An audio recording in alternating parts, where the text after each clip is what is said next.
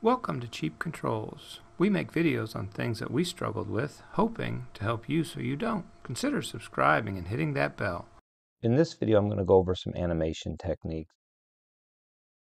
To begin with, I'm going to show you one with just using a basic display. For the basic display, what you have to do is you have to load in a bunch of images, and then you just cycle through the images. It's not the best because the basics also have limited memory, but it's the same method you would use for the basic, the discovery, the enhanced, pretty much all of them except for the intelligent. So what I'm going to do is over here, I'm going to add some pictures. And I have a whole bunch of the Cheap Controls logos, and then I just have them in different rotational, so they'll look like it's spinning. But what I also did was for the first image, this D0 I'm calling it, where they're both in the normal orientation, I have one that's set up at 100 by 100 pixels, and then all the other are 94 by 94 pixels. You can see these are all 94. And I'm going to load the 100 along with the 94s.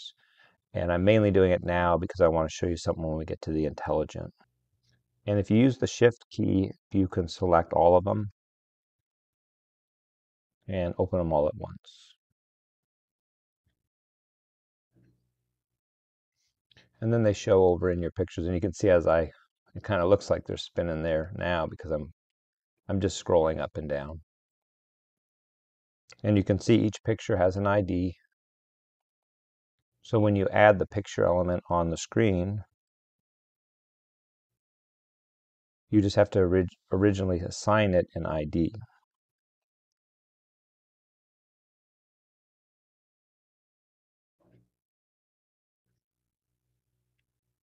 And we're going to give it the picture ID of 0. So now we have this picture in here and it's assigned to 0, and then we have all these other pictures over here.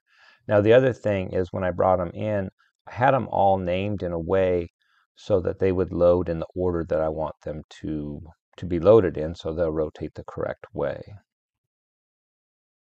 So if I go back to these images, you can see that I have D0, D15, and these are the degrees of rotation, D30, D45. So that way they're in the right order in this folder, and then when I imported them, it brought them in that order. If you imported them out of order, it would act poorly. So you have to pay attention to that, or you'd have to grab the one you want and load it in one at a time. Now for this tutorial, I want to have it run where it spins. I want to be able to pause it so it will sit at the position or at the rotation that it is, and then hit run and it will start from that location or from that rotational point. If I hit stop, I want it to go back to this 0 orientation where it's like at the beginning. And then I have this bar down here which will control the speed. And I have this timer set up with this code, and I have 23 pictures over here. So you can see the last ID is 23. And so it's going to increment it. If it hits 22, it has to be greater than 22. So when it hits 22, it'll increment it to 23. The next time through this loop, if it's greater than 22, it'll set it back to 0. Now for the run event, all we need to do is we need to enable the timer.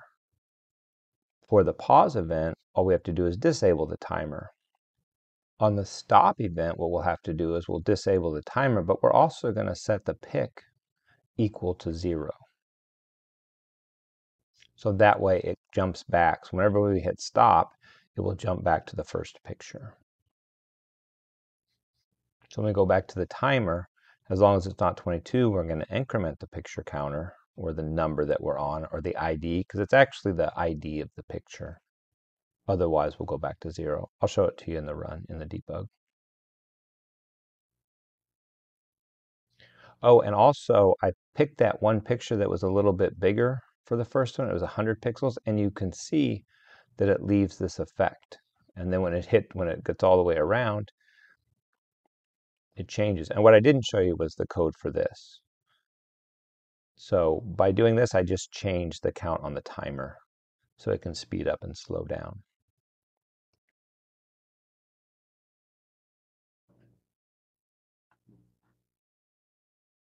For this HO, the slider I have, all I do is I change the value in here to show what I'm at, just for debugging purposes. But then I change the timer time to the value that's on this slider. And that's how I increase and decrease the speed of the timer.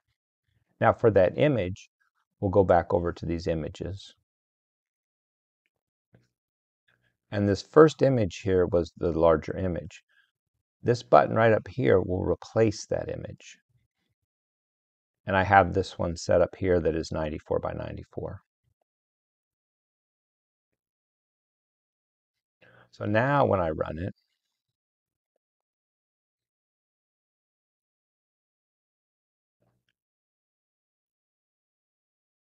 you see that it runs smoothly.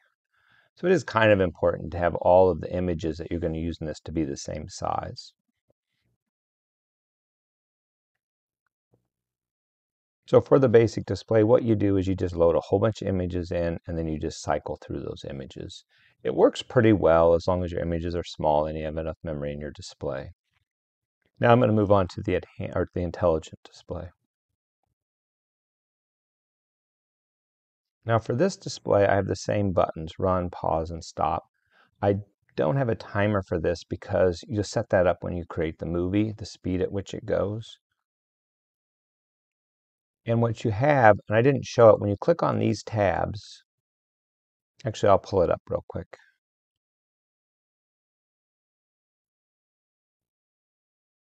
And back on that basic, when you click on these, it says this device does not support this resource. And so you can't do movies, videos, or audio on the basic display. Really, I don't believe you can do any of these three on any of them other than the intelligent. But on this one, you can see that you can select those. But in order to have a movie to put here, we have to be able to add it up here. But we have to create it first using this tool up here, this GmovMaker.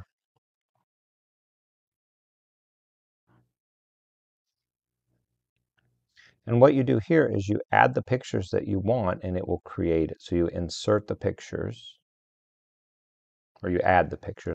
And then once again, if I were to pick this one and this picture and open them, you can see that they're not the same, that they're not consistent, the resolution, or the size. So you have to pick ones that are identical in size.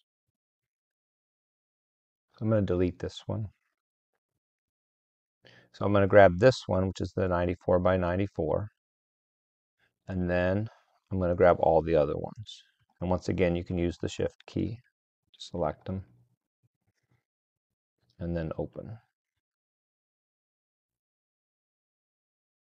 And once again, if you scroll through them, it kind of gives you the effect of what it's going to do. And then down here, you set your speed in milliseconds. So it's going to cycle through these frames every 50 milliseconds. So I'm going to go ahead and output this file down here. And then you have to name it something. I'm just going to name it test. And save it. And you had to pick where you wanted it. In my case, I just put it on the same location as my pictures. So now I can close this. I can close this. And now we're on this Gmove. We can add it. It's in that same directory. So now I have this movie.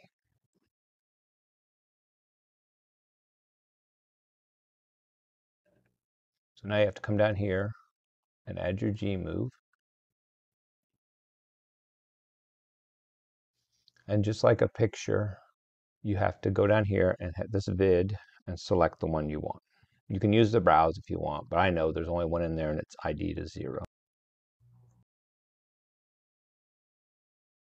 And now for each one of these, we'll affect that GMO, and we're just going to enable it for run. But enable it actually has 3 states. So I'm going to delete this. And if you come over here, you can see that 0 is stop, 1 is play, and 2 is pause. So it has the pause built into it. So we're going to make the run equal to run. we're going to make the pause, which is equal to 2, and we're going to make the stop equal to 0. So now when I run this in debug, it's going. If I pause, you can see that it pauses it wherever it is. If I hit run again, it goes. But if I hit stop, well, that wasn't a good one. It actually paused here. Now if I hit stop, it sets it back to the run.